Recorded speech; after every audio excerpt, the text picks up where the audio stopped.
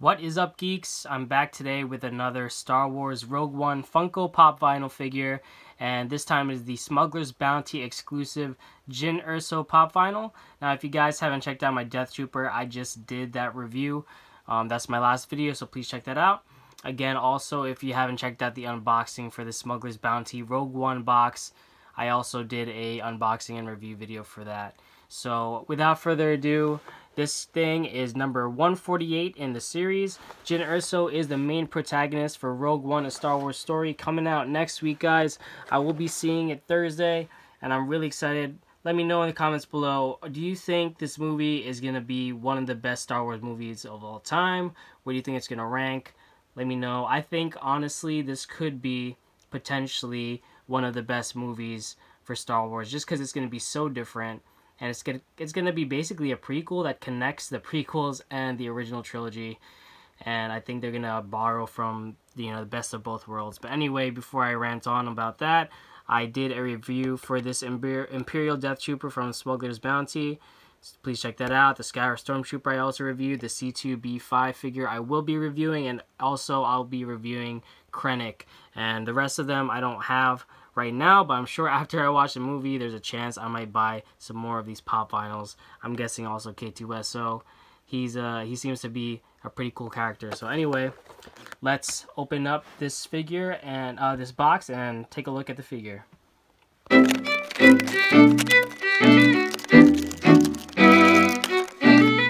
Alright, so we have Jyn outside of the package. Now, unfortunately, you can already tell that the way that the bobblehead is oriented, Jyn's not looking straight out, with the Star Wars stand straight to the camera. We have a little bit of a head tilt here. Actually, it's not just a little bit, it's a lot of bit, because, typically it would be like this when it comes out of the packaging. But for whatever reason, it's pointing out that way. Now, I can kind of adjust it. There's springs here. So if I really wanted to mess with it, then I would. But I don't really like doing that. I don't really want to further, mess up the figure. And it's just, I just kind of do a couple of head turns. And if it doesn't work, then I'll just leave it. Because it kind of adds some character. I mean, it's not the worst thing in the world, but it's just a little bit annoying. This wouldn't be a problem if these were vinyl figures, meaning they weren't bobbleheads, but because of Star Wars licensing with Hasbro, just the FYI, that's the reason why these Star Wars pop vinyls are all bobbleheads. Same thing goes with the Marvel figures too. But anyway, I really actually love this figure. I have to say too, coming out of the package, I see no paint flaws at all. I think this thing looks really great.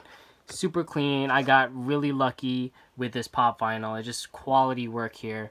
And actually, now that I said that, let me take that back, because there's a bit of a scuff mark here, and I don't know if I can scratch that out. I don't want to mess with it too much either. There's just a bit of a scuff mark. That's just me being a little nitpicky. You could kind of see it there, but otherwise, everything else with the figure is pristine. Looks really great. I love how this outfit is, compared to the other one you can get in the series. It looks a little bit too simple for me. Let me just focus in on that. So that's the other Jyn Erso you can get. And I'm sure they're going to come out with a lot more Jyn Ersos, because she's the main protagonist of the story. Now, she looks like she's coming with an E11 blaster, a Stormtrooper blaster. Could be wrong, but that's what it looks like right there. I'm not sure what this tube is here, but that's pretty reminiscent of like a TIE Fighter pilot tube, just colored brown. That's what I think when I see that. I love her attire. I love the little cape. It kind of reminds me actually of Endor, what they were wearing on Endor actually, when they were riding those bikes, both Leia and Luke in episode 6. So that looks pretty cool.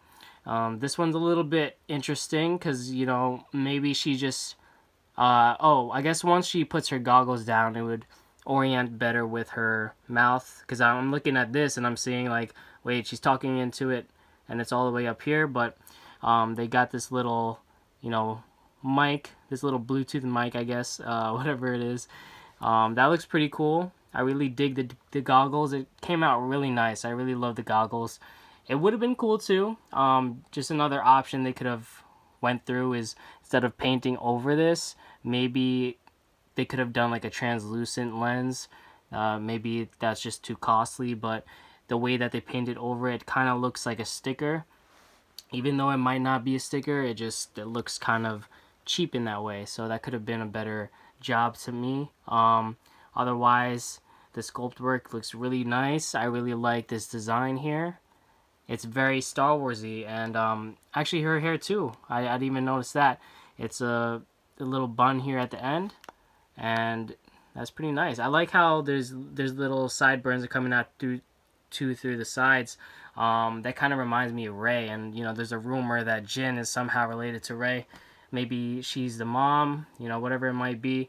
But that's pretty cool. I really like that. What do you guys think of the figure? Please let me know down below, guys. I actually really like this figure, and to be honest, like, I'm not excited for the character as much. You know, I'm excited for the movie in general. I'm excited for the Death Troopers, of course, for Darth Vader, Krennic, but for some reason, I'm just not completely sold on this Jyn Erso character. I just think she's kind of aggy, you know, in the trailers, what they've shown of her so far.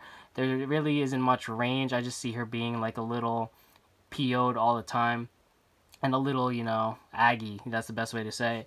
But I'm hoping that they really show her emotional range. I'm sure they will, because Star Wars, I trust in them.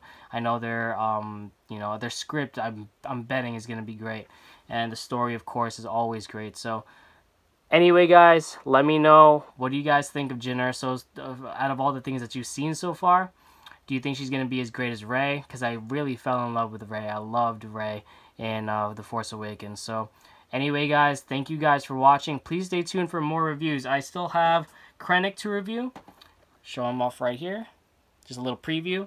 And I also have C2B5, the black R2-D2. So little previews for you guys there. Until next time, embrace, express, and enjoy yourself. May the Force be with you always, my young Padawan.